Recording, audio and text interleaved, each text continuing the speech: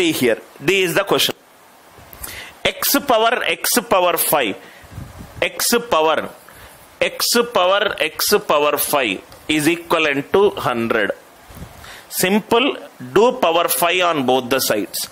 X power 5, power 5, it is equivalent to 100 power 5. It is x power 5, power x power 5. Power x power 5, 100 it is 10 square power 5, 10 power 10. 10 power 10. So this is 10 power 10. X power 5 it is 10. X value will be 10 power 1 by 5. X value will be 10 power 1 by 5. I hope the idea it is clear. X will be 10 power 1 by 5. This is a very different, unique kind of questions which you might expect in your examination. I hope it is clear. If it is power 5, I did fifth power on both the sides. I did fifth power on both the sides.